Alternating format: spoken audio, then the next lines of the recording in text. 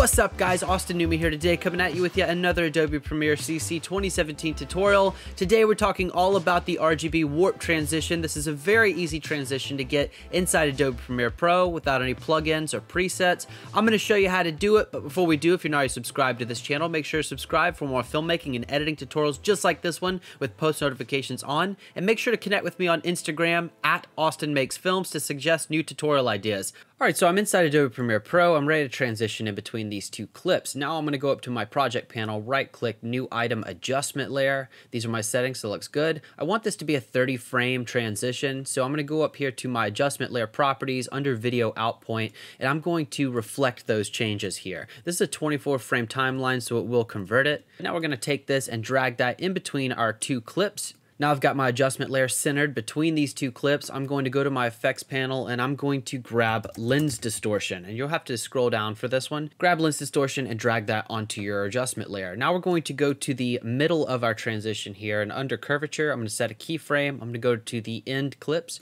using the down arrow key, set a keyframe, go back to the beginning and set another keyframe. Now we're going to go back to that middle value, and we're going to set this keyframe at -70. While you're holding down Command, select each of these keyframes, and then you're going to right-click and change that to Bezier.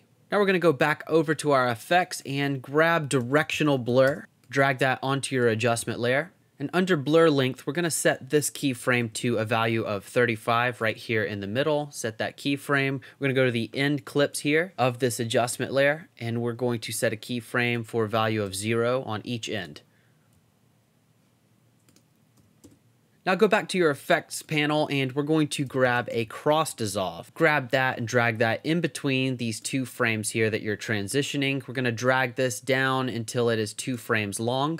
Now hit C on the keyboard to bring up the cutting tool and clip both of these edges here. Highlight both of these clips, right click, we're going to nest, and we're going to call this RGB because this is where we're going to be doing the actual split. Let's drag the adjustment layer up a couple of tracks. We're going to select our RGB nest, go down to opacity, blending mode, and we're going to change this to linear dodge add. We're going to go back to our effects, grab the RGB, color balance, drag that onto our nested clip.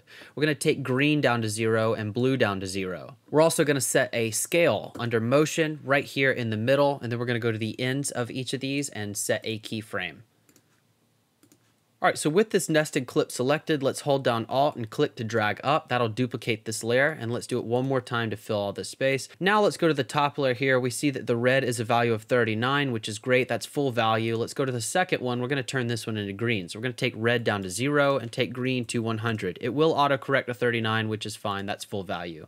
Go down here to your bottom, which is your blue. Take red down to 0 and take blue up to 100. Now we're going to go to the scale keyframe right here in the middle of the blue. We're going to set this keyframe to a value of 102. We're going to go to our green layer, which is the middle here. We're going to set this to a value of 103. We're going to go to the top layer. We're going to set this to a value of 105 for your red. So now we're going to go back up to our adjustment layer. We're going to go under lens distortion. You'll see curvature has a little toggle arrow to the left of it. Click that, and that'll reveal our speed graph. Now with this middle Bezier keyframe selected, we're going to take the left pick whip and drag that down slightly. We're going to take the right pick whip and drag that up slightly. And I'll give you the smooth motion like this. So I hope this video was helpful. If it was, make sure to leave a like on this video. Comment below what tutorials you'd like to see covered next on this channel. And make sure to subscribe to this channel for more filmmaking and editing tutorials just like this one with post notifications on. Until next time, guys, we'll see you later.